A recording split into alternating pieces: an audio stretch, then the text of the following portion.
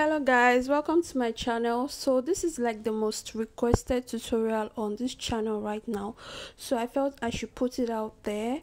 So I'm going to be dropping the link for the cutting of this tutorial. So I'll be dropping the link so you can go through it, and let's just get to the sewing parts of this tutorial. So here is the pattern I used to achieve this. So I went in to cut out my nets, which is the mesh fabric that I used for the background of the dress. So I went to cut 2 pieces each for that. So the difference here is that if you look at the previous tutorial, I didn't open the mid part of the center front, so I went in to just open it up like that.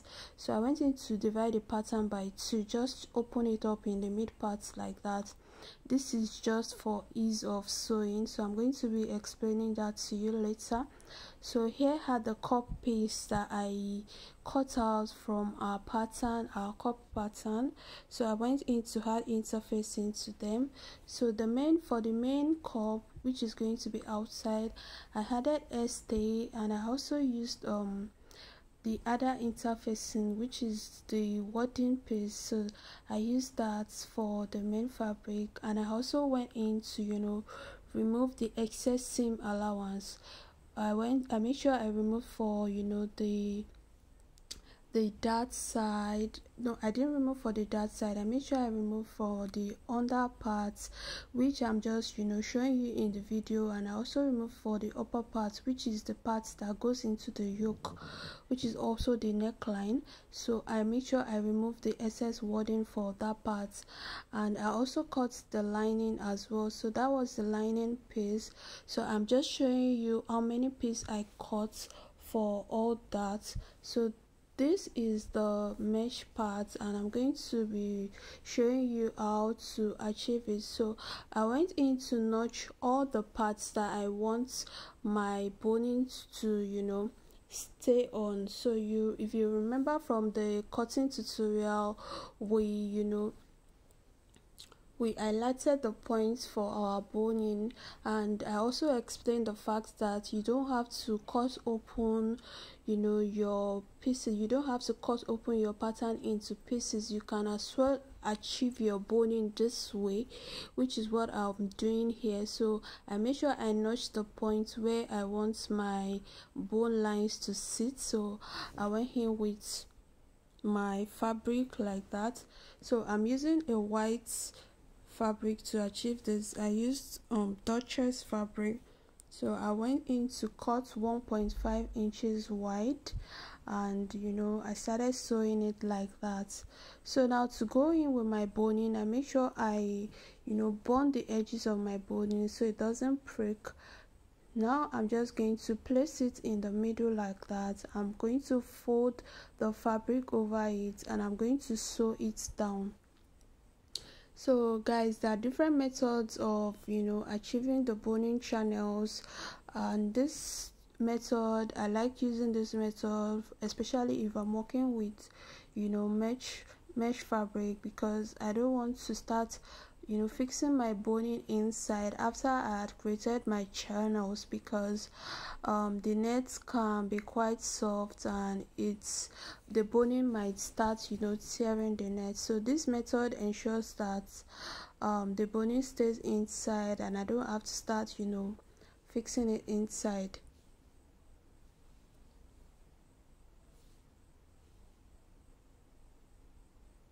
So here is the second channel that I'm going to create. So I'm just going to do the same thing I did for the first one, and I'm going to be repeating it on the second line.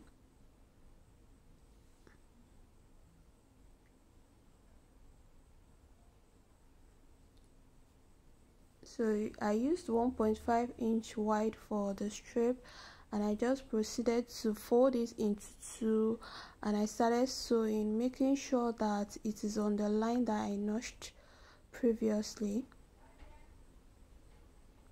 So here I'm just turning it, flipping it to the other side to make sure that I sew it up my boning. Guys, if you are just joining us, welcome to our channel. Welcome to Easy Cutting. Please do subscribe. If you found the video helpful, please like the video, drop your comments. I'll be looking forward to your questions. So here I'm just going ahead to fix the third.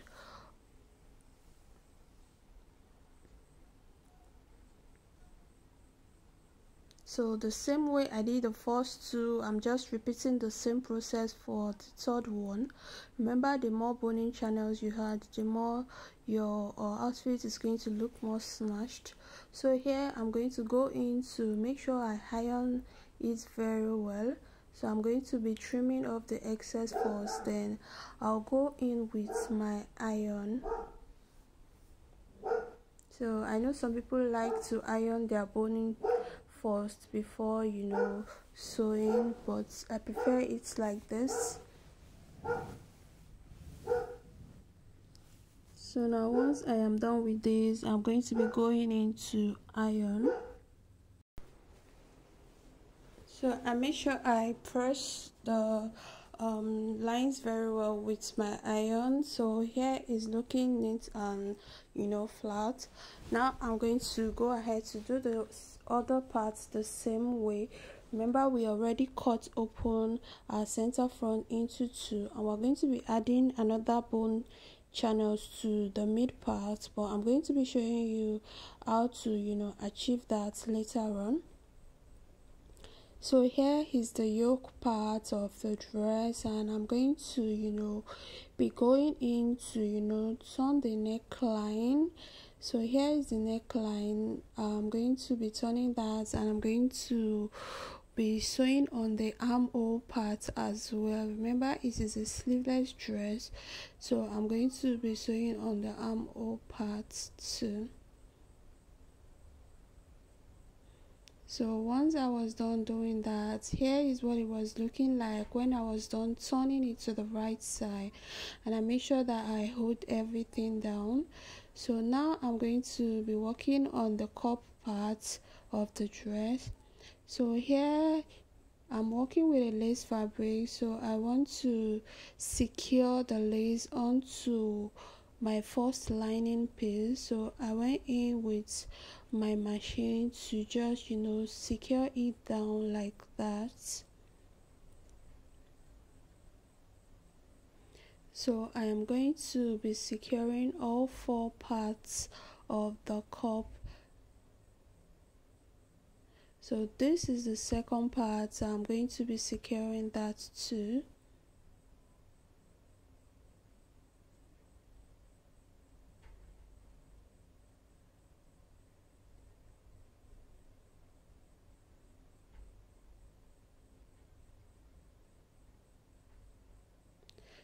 So securing your lace fabric helps gives your cup a neat finishing, because you don't want it not relaxing on your lining piece. So here I think I was done securing all four pieces, and I was just trying to arrange my cup so I know which side is the mid part and which side goes to the side. So here I was just joining the dots together. So this is a single dot bra cup. So I'm just going in to hold my seam allowance, which I used 0.5 inch. I just went in to sew it like that. So once I was done sewing, I notched it so it relaxes very well. So that is what it was looking like. So guys, remember the cutting part of this tutorial, I already dropped the link, so you can check the description for the link to the tutorial. So you need to get a rounded bra cup pattern. You need to contour your bra cup very well.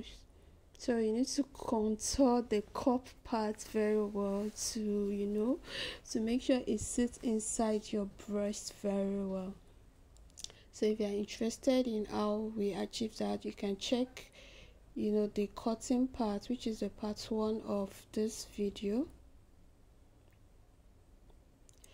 So here is what the second part was looking like. So I'm going to go into, iron it. So you're going to flip it to the wrong side, and you're going to use the bust arm to, just iron it and make sure everything is intact. So here is the lining piece. I'm going to be going ahead to do the same thing to the lining piece. I'm going to be sewing in the dart as well.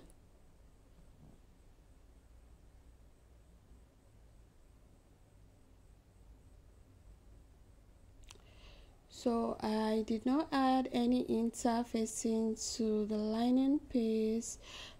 This is optional. I would actually prefer you had interfacing to your lining piece, preferably a strong one like art stay. I have a tutorial where I explained that, and it is quite helpful. I'll try to link it in the description so you can see how to neatly add stay to the lining piece of your bra cup. So here I was done sewing all 4 pieces. So one piece is the main fabric and the other one is the lining. So I'm just showing you how to open up your darts and open up your dart and iron. So here I was done ironing, and I also went in to add a bra cup to the ready-made bra cup to this to my cup piece. So this is optional. You may or may not use a bra cup depending on you. So here I was just placing it to see if it fits inside the cup the way I wanted to. Then I realized it wasn't fitting enough, so I went in to add more darts to it.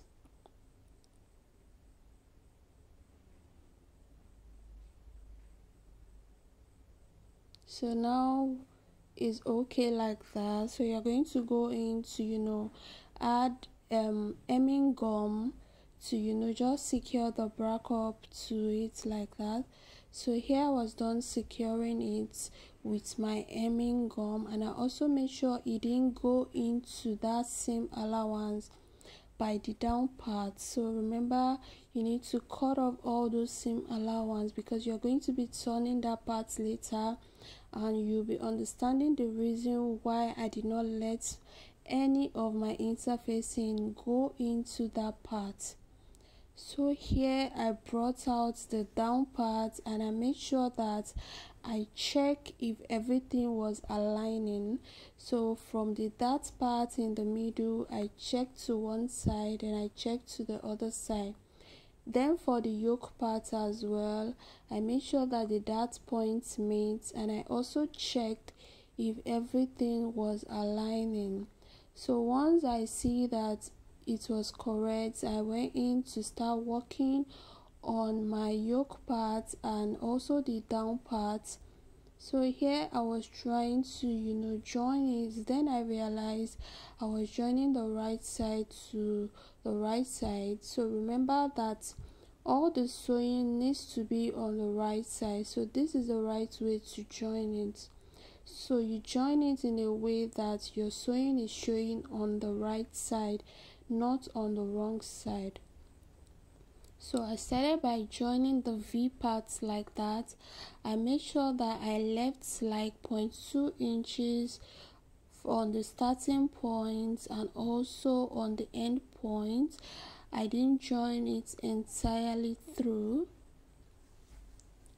So now I'm going to be joining the other piece together the same way I did the first part.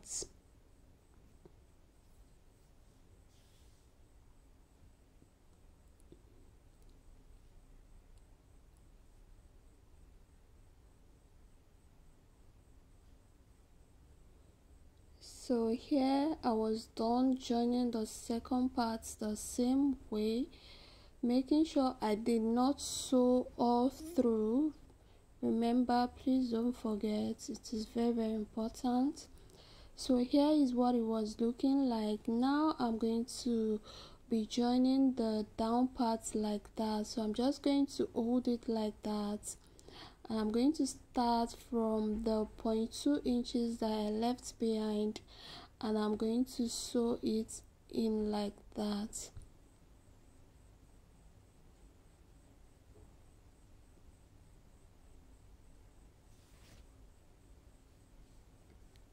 So this tutorial is actually very time consuming, not that time consuming, but once you just follow the step by step on how I did this, you should be able to make yourself one in no time.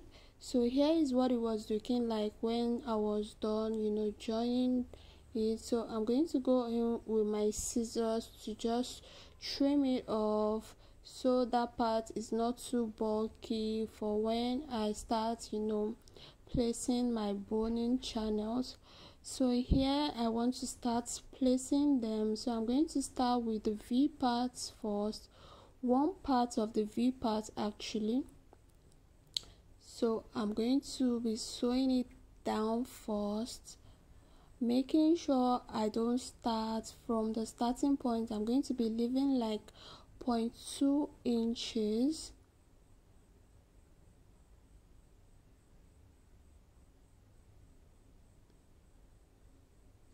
So once I reach that point, I'm going to be putting my boning. The boning is actually quite small, yes, because that's the size for that part.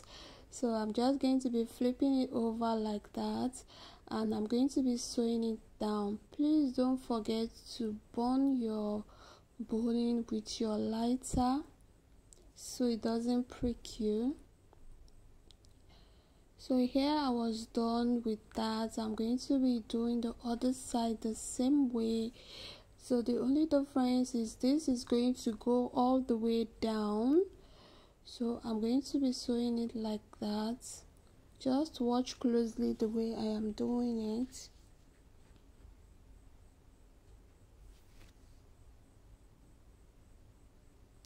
Guys, if you have not subscribed at this point, please do subscribe to our channel. Thank you for joining us. Thank you for watching our videos. Thank you for engaging on our channel. We appreciate you. Thank you so much. So here is what it was looking like when I was done. Now I'm going to be going in with my boning. I made sure that I bone it before I went in to place it. So can you see me separating the yoke from it like that? So that means I'm not sewing all the way through. I'm not starting from the starting point. I make sure I leave some inches, maybe like 0.2 inches before I started sewing. You're going to be understanding the importance of that later on.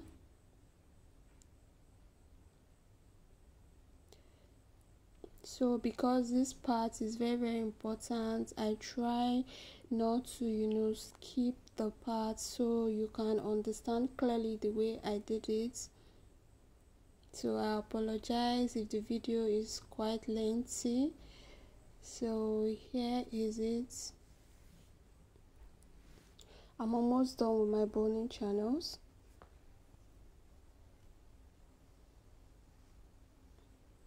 So here is everything. I went in to iron the mid part as well, making sure that everything was relaxed and neat.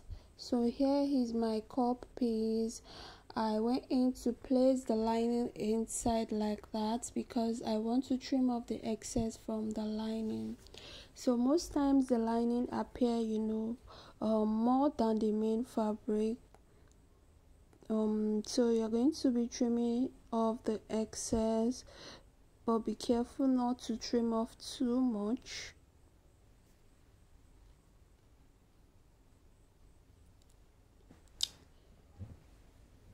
So when I'm done with this, I'm going to be showing you how you're going to fix it into the space for it. So here I think I'm done. I'm okay with what it was looking like here.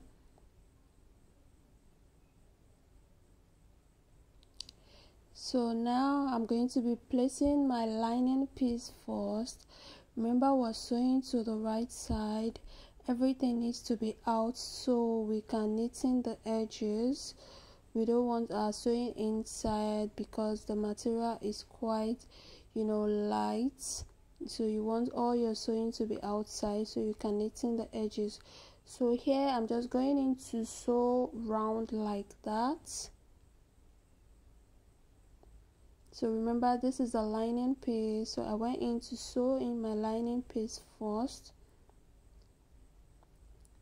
So once I almost get to the starting point, I'm going to be stopping like 0.2 inches. Remember, 0.2 or 0.5 inches. This is very important. I'm going to be explaining that very soon. So here the next thing I did was to bring the main cup piece, and I'm going to be joining that to the upper part. So before I did that, I went to pin my lining piece to the yoke part like that. This is just to secure it together, so you can as well pin it all the way to the armhole area, but I just stopped there. So now I'm going to be placing the main fabric inside like that. So the main fabric is going to be underneath and the yoke is going to be in the middle and the lining piece is going to be on top like that. So you're going to secure it down with pins. Please use pins. I'm not used to using pins, but please use pins.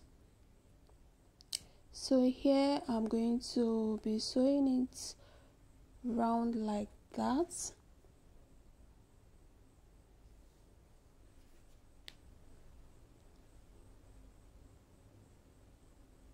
So when I was sewing this too, I made sure that I stopped before the finish line. I left like 0.5 inches. So here I'm just flipping it over to show you what it looks like when I was done. So here for the armhole area, I'm just going to go in to bring that and just sew it like that. So once I was done, I made sure I trimmed off the excesses. So remember, we don't want anything to be showing outside. So I went in to use my mesh to just secure the raw edges like that. So once I was done, it's time to knitting up my bra cup. So here is the remaining 0.5 inch that I was telling you to leave behind while sewing. So you are going to be using that 0.5 inches to turn your pattern, your cup piece, and you are going to be using it to top stitch on the lining piece.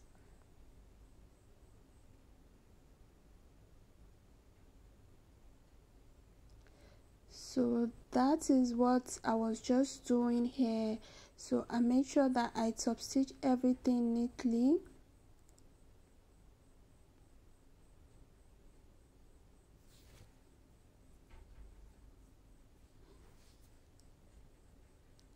So almost at the V part here, so I'm just showing you how you are going to tuck that inside. That is the 0.5 inch we left behind, so you're going to use that to tuck it in and you're just going to sew it like that. So that is what it was looking like, neat and beautiful, and you're just going to do the other side the same way we did this part. So now to the draping now this I'm just going to be draping flat because I don't have a pinnable dress form. So here is how I started with my draping. So I make sure that I secure my fabric with pins. I make sure I started securing the starting point with pins. I envisioned what I wanted it to look like, and I started securing it with pins. So I make sure it passed through exactly where I wanted it to pass through, and making sure that the net underneath is not folding, so I don't stick the pin the way I don't want it to look like. So just make sure everything underneath is relaxed, so before you start going in with your pins. So once I was done with that, I'm going to be draping on the cup part. So that is just what I did for that part. Just go in step by step, slowly, till you get what you want, and make sure you use your pins a lot. Use lots of pins. So all these parts that we are adding pins, we're going to be going into and tack them later on. So you need to just slowly untack them. You need to use your invisible thread to untack them. Just only the points that has the parts that has the pins, you're going to be untacking them. So here I'm almost done with the draping. So can you see the way I'm just doing it step by step till I get what I want? So just take your time, be gentle with it. It goes like, the good thing about draping is it will always go in the direction you want it to go, so just take your time with it. So here is, I was just going in to trim the sides, the two sides, making sure that I didn't trim exactly on the same allowance, so I made sure I left some sides. So now I'm just going in with my machine to just hold that down. So as I am sewing with my machine, I made sure the material underneath was not folding. I was pulling the material underneath, but not too much at the same time. So here, before I get to the end like that, I'm going to be stopping. I'm not going to sew everything all the way down, because I'm going to be using that part to join to my skirt part. So here for the armhole area, I just went in to flip it in like that, and I made sure that I changed my thread to an invisible thread, and I just sewed it down like that. So once I was done, this is the back. I'm going to be joining the yoke part to it like that. I'm going to be turning the sides as well. So here is what it was looking like when I was done joining the yoke part. And here is the skirt piece, and remember this part that I said you should keep, which is the parts that we use to cut our asymmetry design. So we're going to be using it. So here I was just cutting it off, and I'm going to be joining it to my upper bodice.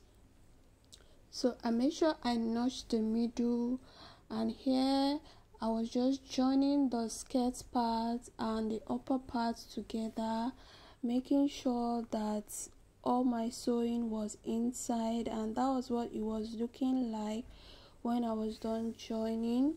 So I went ahead to do the back the same way. So the only difference with this and our pattern was this does not have a laced up back. I used the zip at the back. So I just went in to join the sides and also join the shoulder, and I fixed my zipper. So thank you for joining us. See you next